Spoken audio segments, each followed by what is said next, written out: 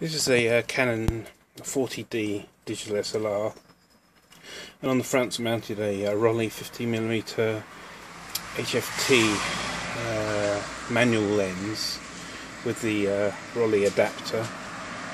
The problem with this arrangement with this particular lens, and quite a few of the manual lenses, is if this spacer is not exactly the right size, you won't be able to achieve infinite focus. And I'll show you what I mean by that. If you switch the camera to live view,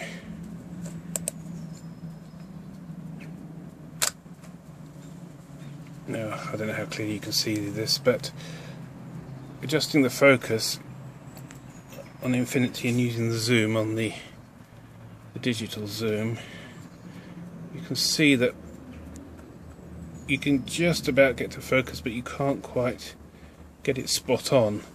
And then, considering I'm focusing on a house that's probably 200 meters away, it's probably not really enough to get infinite focus on a really distant object. So it's quite an easy fix to do on this particular lens. All you do is you wind the lens out to its nearest focal distance, therefore the lens is furthest out. And if you grab this ring, it's quite tight, give it a twist, it will undo. You see this ring undoes.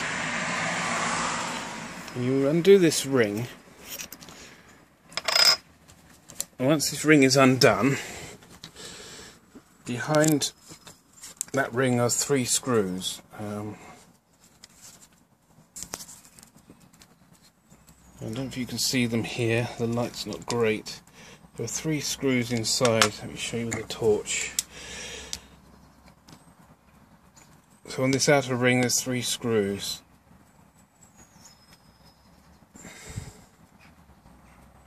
There's the first one there. There's another one around here. And there's another one there. Where is it? There it is there. Now what you do is you loosen those 3 screws. You don't have to undo them, just you need to loosen them. Just undo them about 3 or 4 turns.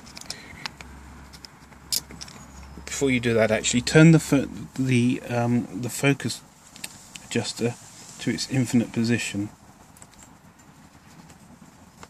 Okay, so that's at the infinity now. And loosen those 2 screws off, those 3 screws off.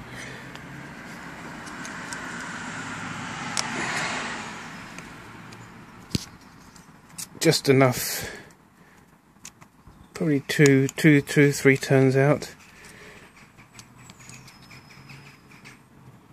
Now what you're going to do is you're going to reposition the focusing ring of the focuser to a different place of the barrel, which will give you a little bit more focal range. So what I'm going to do, if you watch now, let's try and get a good focus on here. I'm not going to twist the barrel, I'm going to pull it away from the camera body. You see it's moved away slightly? Now what I'm going to do now is going to twist while holding it away, twist the barrel slightly back towards the 10-meter mark. Not that far, and that'll do there. Let go there, and then retighten the 1 screw up will be fine. 1 screw for the time being, just to test the focus, see if it's made a difference. That's locked the ring back into place again. So what I'm going to do now,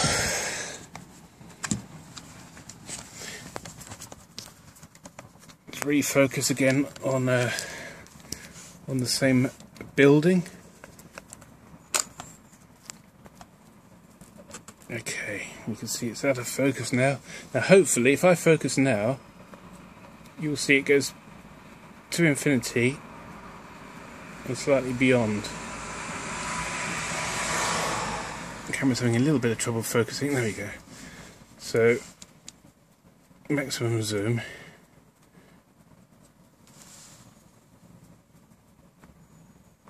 So there's infinity there. That's perfectly focused, and it's just going beyond that now. You can see the softness coming. So that's the way to do it with this lens. It's more difficult on a lot of the other lenses. This is probably one of the easier ones, but that will allow you to achieve perfectly sharp images at infinity, as you see there. That's in focus there. and it's just going soft there. You can see that on the aerial there.